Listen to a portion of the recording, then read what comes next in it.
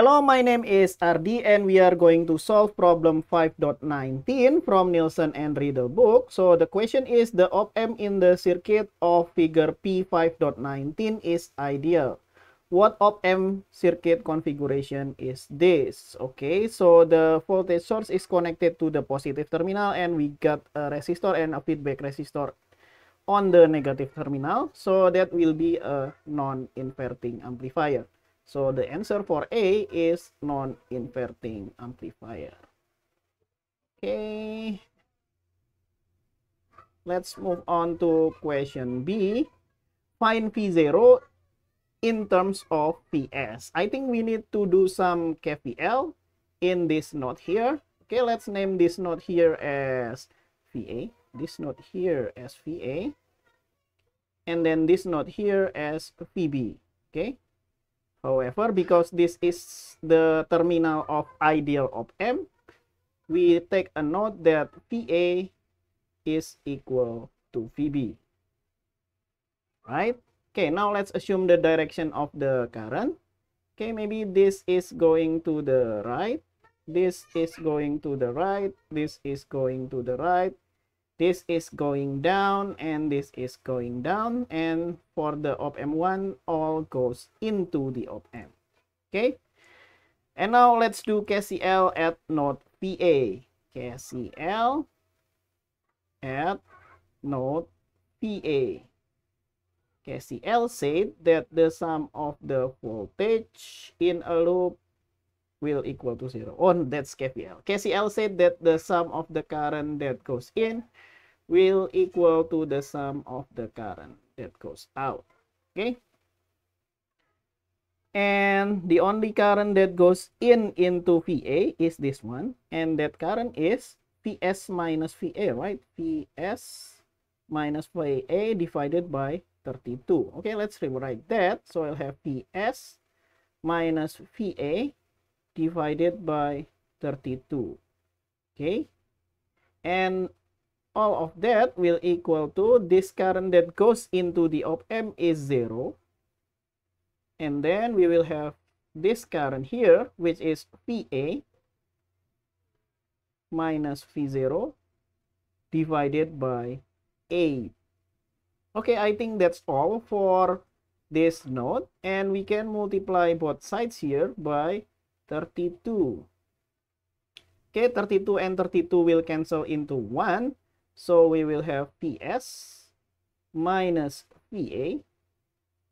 Okay, 0 plus something, I don't need to write it. And then 8 and 32 will cancel into 4. So we will have 4 VA minus that is not V0, that is 0.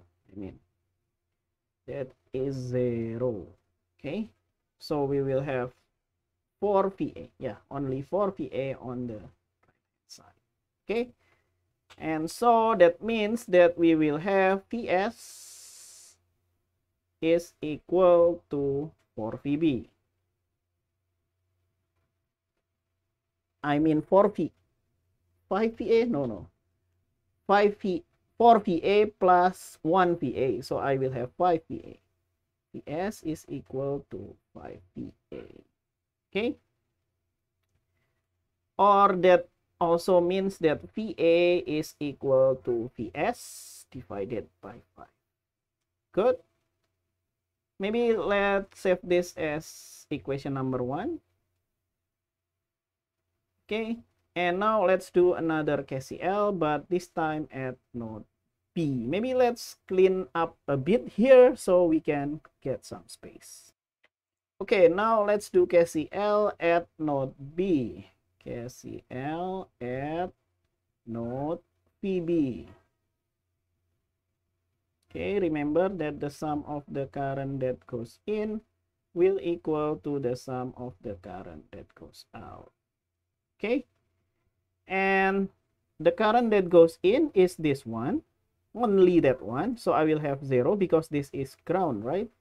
So we will have 0 minus VB divided by 7. Okay, and that will equal to the current that goes into the op-amp because it is ideal, that will be 0. and then plus, we will have VB minus V0, VB minus V0 divided by 56. Okay, 56. Good. Maybe let's multiply both sides by 56. So this 7 will cancel into 8. So on the left hand side, we will have minus 8 VB. And on the right hand side, we will have VB minus V0. So we will have V0 is equal to 9 VB. And because VA is and VB are the same, so we will have V0 is equal to 9 VA. But then we can substitute this one. So we will have VO is equal to 9 multiplied by VS divided by 5. Okay, 9 divided by 5, that will be 1.8. Yeah, so we will have P0. P0 is equal to 1.8 PS. And that is the relationship of P0 and PS. And that is the answer for question B. Okay, we got question A and question B covered. So now let's move on to question C. And we need this answer for question B. Okay, let's clean up the board. Okay, now let's answer question C. Find the range of values for PS such that V0 does not saturate and the op-amp remains in its linear region of operation. Remember, the output of the op-amp has to be between minus 15 until 12.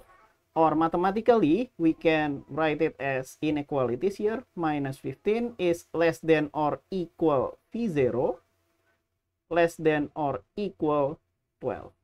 And we can substitute this. So we will have minus 15 is less than or equal 1.8 Vs. And it's less than or equal to 12. Okay, we can divide all by 1.8.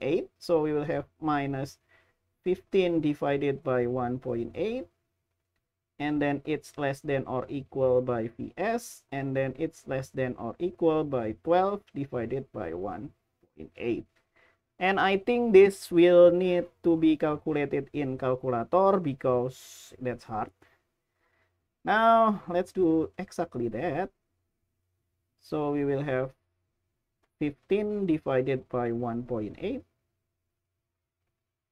Okay, we will have 8.33 here. So we will have minus 8.33 on the left of the inequality sign.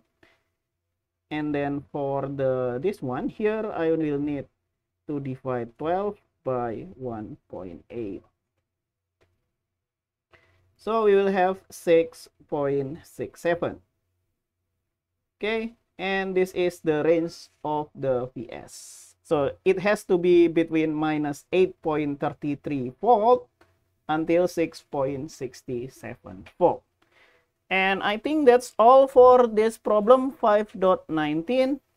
Hopefully this will help you to solve this problem. See you in the next video. Bye-bye.